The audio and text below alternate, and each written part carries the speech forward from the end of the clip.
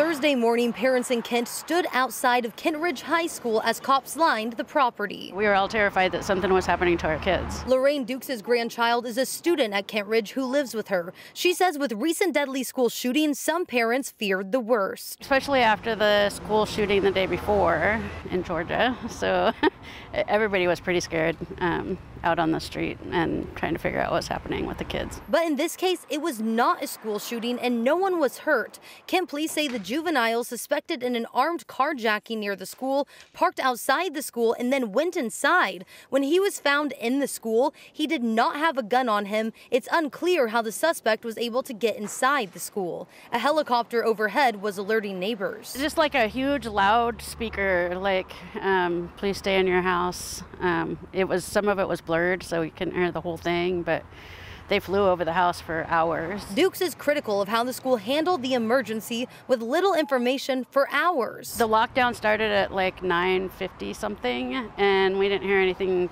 till 12:30. So we had 2.5 hours of not knowing anything, and helicopters telling us to stay in the house and stuff.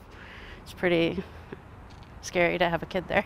Another Kentridge High School parent texted King 5 and said, "I only found out when my daughter texted me. It wasn't until late yesterday that we heard anything from the school. I don't understand why there are no metal detectors or locked doors." After this, parents say they want to see changes, better communication, and more security measures. I hadn't thought of that previously, but yeah, I think it should be locked. We do not know if the suspect is a student here, but we do know the suspect will face formal charges in court on Wednesday. I did reach out. I emailed and called the Kent School District asking how the suspect got inside and why it took so long to alert parents, but they have not gotten back to me. In Kent, Connor Board, King 5 News.